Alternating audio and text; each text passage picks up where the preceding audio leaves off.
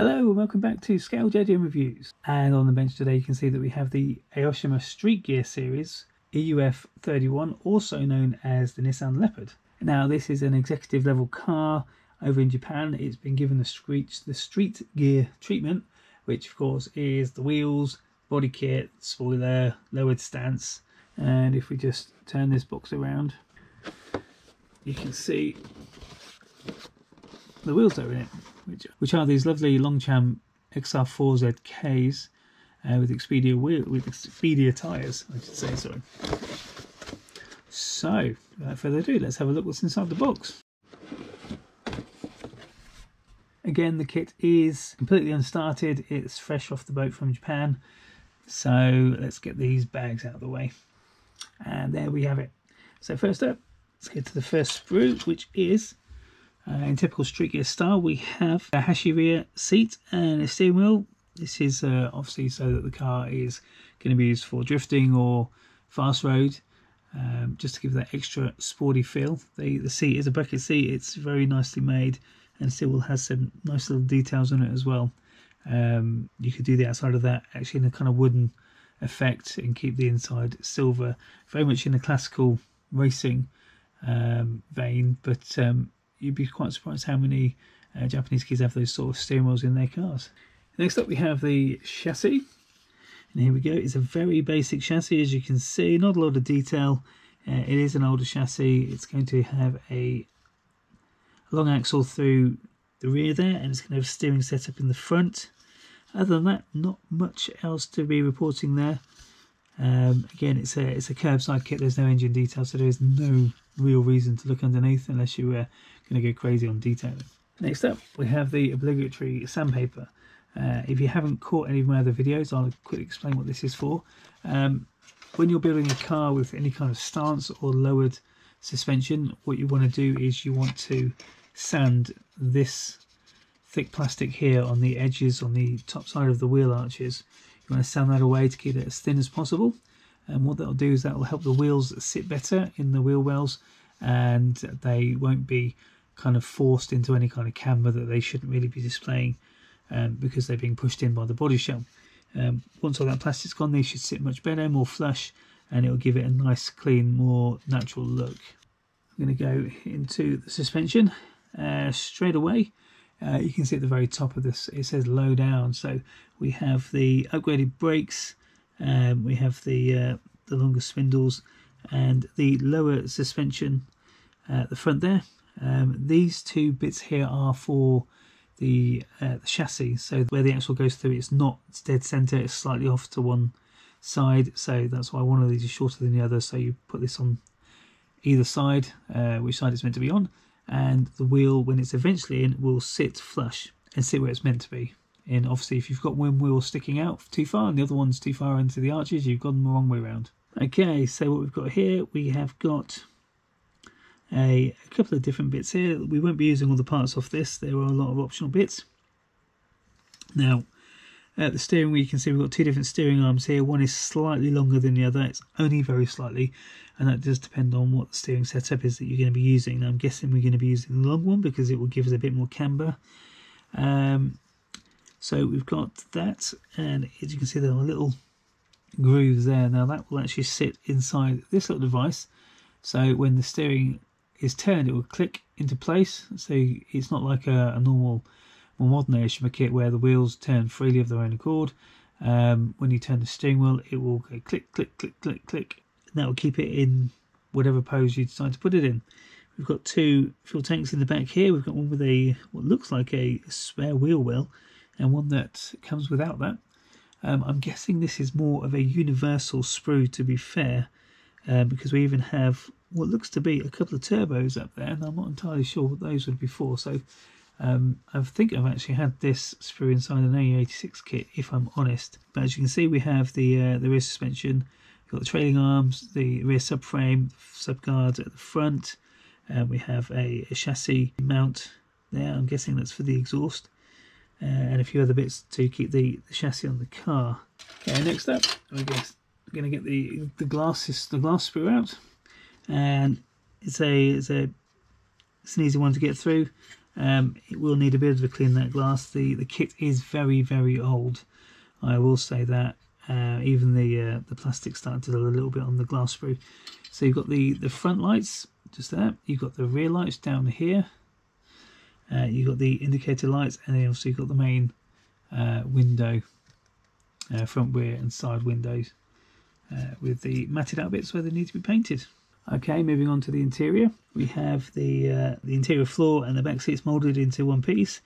They do look like leather seats and they do look very comfortable. We've obviously got the original front seats. Now we've got the Hashi rear seat over on the other sprue, which will be used when this kit is built by whoever decides to build it. And we also have a couple of different steering wheels, including a sports one just there. We have the front headlights, there will obviously be glass going across those, and a rear spoiler just here, and the dashboard with the instrument cluster and everything there. Now what we've also got here is we've got the handbrake, we've got the automatic gear shift, and you can see that very well with the white box behind it. You've got the rear view mirror and the grille and the steering column. You've also got this little bit just here. Now this attaches underneath this triangular piece just here, and that creates an aerial. You tended to see these on limousines in the 80s and 90s. Okay, so moving on to the interior, this is a two-door coupe. So we just have the front door here. We've got a speaker, and it is quite nicely detailed. You can tell it's an early kit because it's the detail isn't as sharp as a modern Aoshima kit, but it is still looking pretty good and could be made with just a bit of paint to look fantastic. We've got the single exhaust out the back, the wing mirrors and the front windscreen wipers on there also. So I'm not going to open this packet up, but these are just the normal tyres. These look like they are 18-inch, come with a set of 4 polycaps in there, and those fit these really, really nice looking Longchamp wheels. It would be very, very easy to get another set of wheels, or maybe an older set that you've had, cut the fronts off those and just give these a little bit more dish to make them look not so standard, but they are really nice looking. They're obviously a split rim style with the bolts around the outsides. They are a female fitment as well, and once on the car, obviously you can have a normal ride height, or you can have it nice and low. They do sit it quite nicely, to be fair. Right, now on to the body kit. So as you can see, this car is quite angular, hence the body kit is also angular. It's nicely detailed, and this is the front bumper just here. You've got the fog lights, the air intakes, where the indicators would be as well in the front bumper.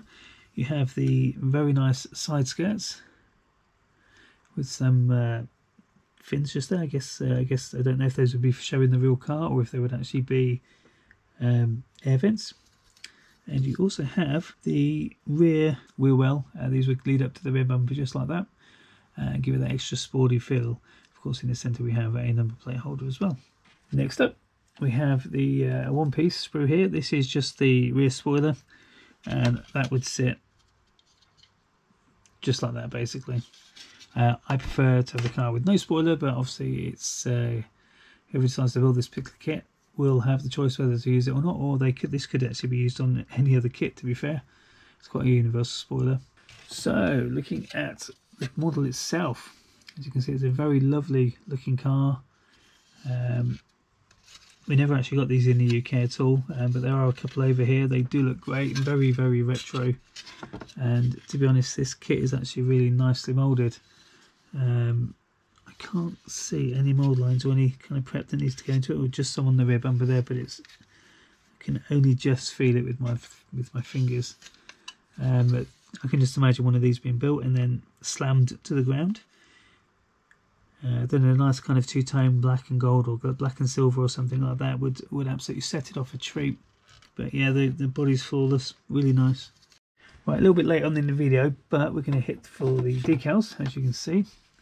Now these, as you can tell straight away, are very, very old. The white decals have yellowed. not really anything we can do about that, but it does also have the older option style decals there. We've got HKS, TRD, CB for the lights. We've got some decal harnesses, some Nismo stickers as well, Castrol, Bridgestone. It's all on there if you wanted to make it into a fast road car. My personal opinion is keep it clean, so I wouldn't be using these. However, to be honest, if you did try and use these decals, I'm not sure how they would turn out, because they have obviously aged, and they haven't aged very well. Moving on to the standard decals that come with the kit as a standard Leopard.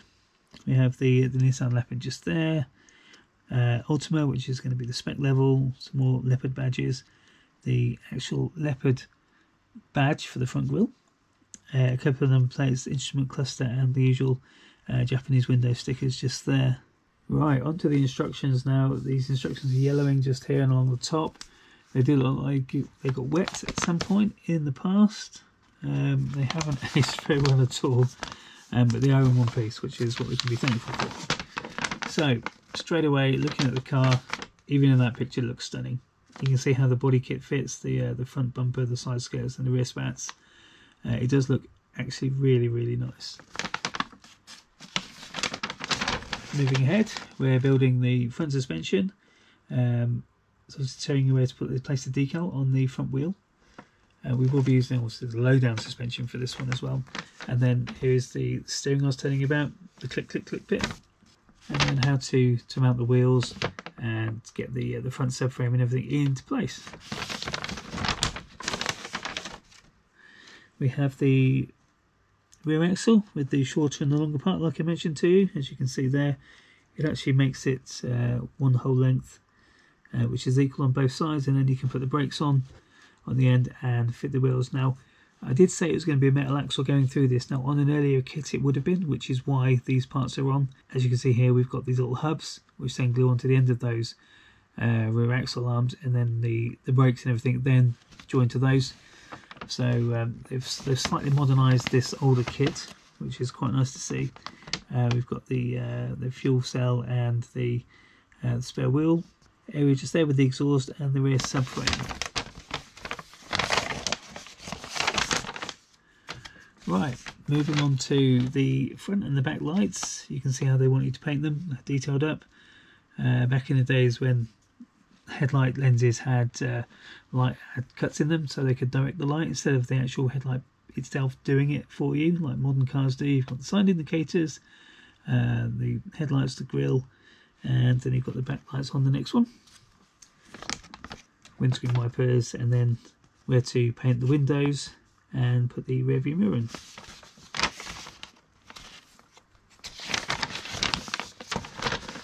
Next up, we're moving to the interior. It's a very basic interior, but it should do the job. It would be actually really nice to maybe emboss, flock that floor with embossing powder and stuff like that, and give it a little bit more realism. Would be quite nice. You've got the detail on the dashboard and the interior, and then last but not least page, it all comes together, as you can see, fitting the interior to the chassis, the body to the chassis, and then the body kit. As I've said before in other videos, I tend to put the body kit together first, paint the whole lot in one go, and then fit it. And then I know that it's all done and dusted. I don't really like putting painted parts glued onto other painted parts because they tend to fall off after a little while. So, onto the parts list. You can see that we use almost everything apart from the spindles that you've got there. Obviously, a lot of these parts, like I mentioned, on that universal A-frame are not needed, hence why we didn't go into them. The seat there is not needed also because you have the more upgraded bucket seat in there. The rear spoiler is not needed because there's a separate one, and the steering wheels again because we have the upgraded steering wheel. So I do hope you've enjoyed this review of the EUF31 Nissan Leopard Street Gear Edition. If there's any other kits you'd like to see, please put them in the comments below. Let me know what you think to the video. Please also remember to subscribe and like the video to make sure you don't miss out on any future releases that I do. There will be some more how-tos coming up pretty soon, and I do have the Majesta build to finish as well. So all exciting stuff coming up soon. Okay, so for me, good night and take care.